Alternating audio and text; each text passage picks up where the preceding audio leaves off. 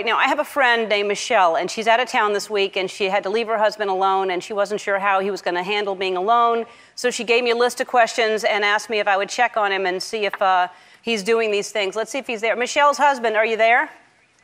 I am here.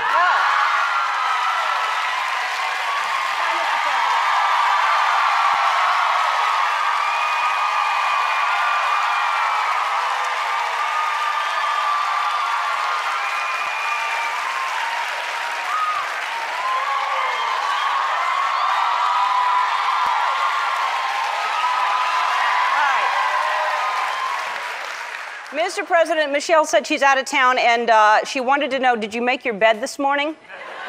That would be no. No. And, you know, when she's out of town, things get a little slovenly around the house. Socks everywhere, shoes. Have you eaten today, and are you taking care of yourself? Did you exercise? I did exercise. I did eat. And I ate healthy, and I had some carrot sticks along with the potato chips. Okay, good. It balances out. Mr. President, it has been a while since we've spoken. You look great. How are you? I am doing great. You look wonderful also. Well, thank you so much for saying that. You didn't have to just because I said you look good, but that was nice of you. And I don't know if you know this, but I was aiming to break your record of retweets, and I apologize for doing it, but I broke your retweet record.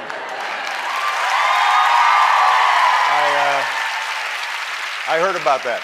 I thought it was a pretty cheap stunt myself. Yeah, right. Getting a bunch of celebrities in the background. That's the only thing I tried. That's the only thing feeding them pizza. Yeah. I don't know if everyone heard this, but you made the most amazing comment about if they would ever get a tattoo, and I think everyone should stick to this rule. If your daughter's got tattoos, that you and Michelle would also get the same tattoo in the same place, and you'd all take a family photo of all the tattoos. That's exactly right.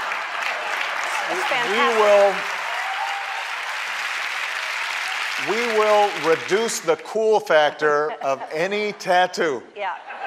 Michelle and I will be right there, and we'll post it so that everybody will be able to see it, and we'll say we all got matching tattoos. Wow. And I suspect that'll be a pretty good deterrent for both Malia and Sasha. I hate to say it, but I hope they get tattoos.